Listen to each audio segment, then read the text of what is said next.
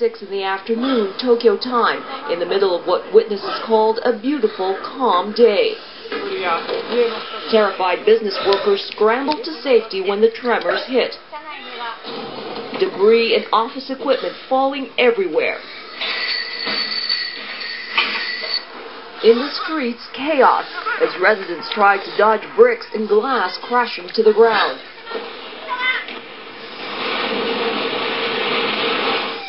Japan is no stranger to earthquakes, with reinforced building designs like nowhere else in the world.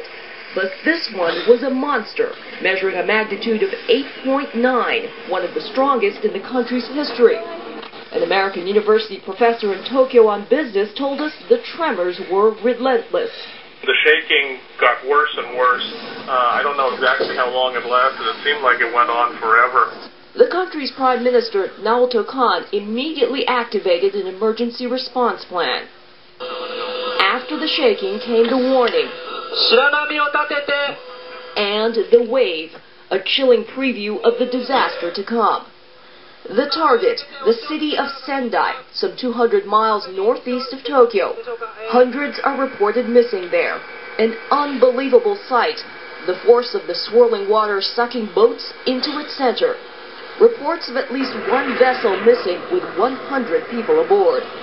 The tsunami hit with incredible force, the sludge sweeping away everything in its path.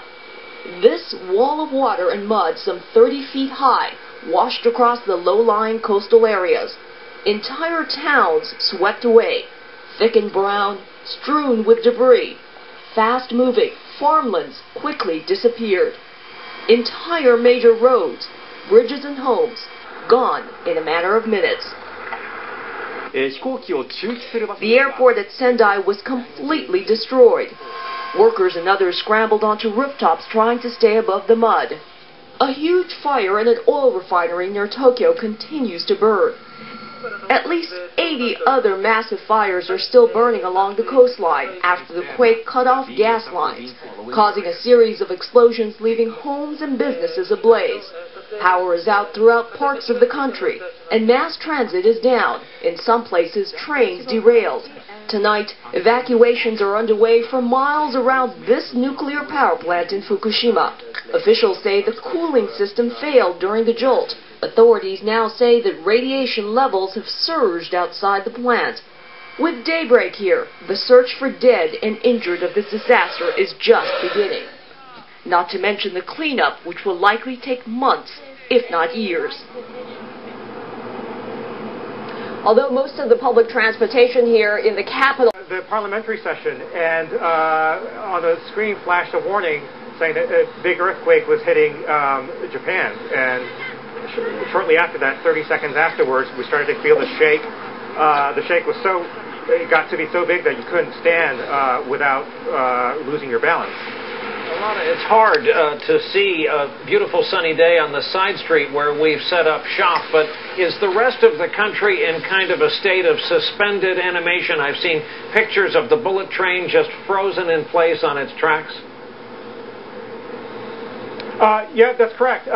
People are still stranded in train stations, even here in Tokyo.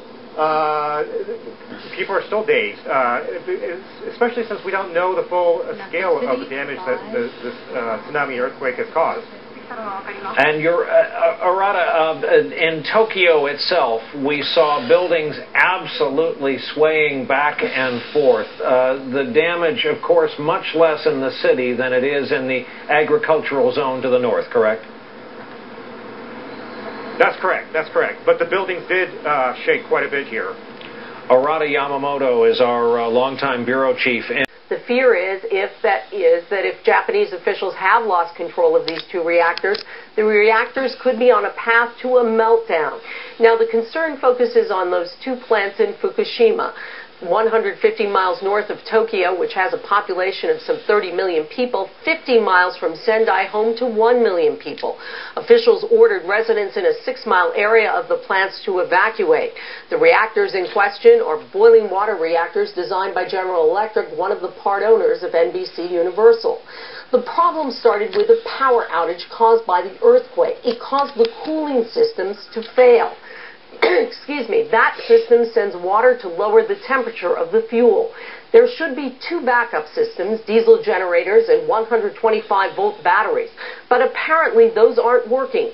If the cooling system is interrupted, the fuel can overheat, melt, and release a large amount of radioactivity. Brian? All right, Ann Thompson with this new. This earthquake occurred along what's known as the Pacific Ring of Fire. That is a 25,000-mile string of volcanic and seismic activity right here. 90% of the world's earthquakes and 80% of tsunamis happen right in that ring of fire. The most recent one, you recall, was in Christchurch, New Zealand, right here just last month. Japan sits to the north, of course, but Japan sits at the intersection of 3 different tectonic plates. They are the Eurasian, the Philippine, and the Pacific plates. Today's earthquake, as you can see, was about 80 miles or so offshore. The edge of the Pacific plate in the middle got wedged underneath the Eurasian plate on which Japan sits. That's called subduction. The grinding of those plates pushes up the ocean floor, which generates a massive shock wave, and that shock wave ripples out. It creates the actual tsunami. As that tsunami travels towards the shoreline, it hits the continental shelf right about there.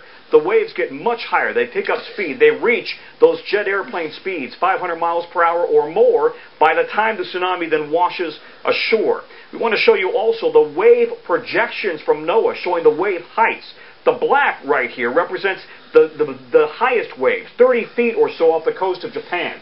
But then you can see what happens as the tsunami comes westward. Hawaii, 3,800 miles away, is right there, and we saw waves of 7 to 8 feet or so. By the time the waves moved offshore and onto the Pacific coast of the United States, really nothing of concern at all. They dissipated. But Japan is one of the most earthquake-prone nations in the world, accounting for 20% of all quakes greater than 6.0. Brian? All right, Tom Costello in our Washington Bureau with that explainer. Tom, thanks. Japan may be 9 hours after the earthquake. Tsunami sirens and reverse 911 calls jolted many out of bed early this morning as evacuations were ordered in Oregon and Washington State.